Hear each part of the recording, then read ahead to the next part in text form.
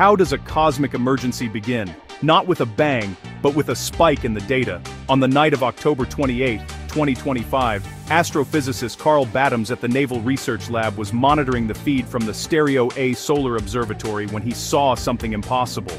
The numbers from 3I Atlas had jumped off the chart. Its brightness was suddenly surging, far beyond what any model predicted. At 0126 UTC, he flagged the anomaly in his team's chat channel. The alert was out.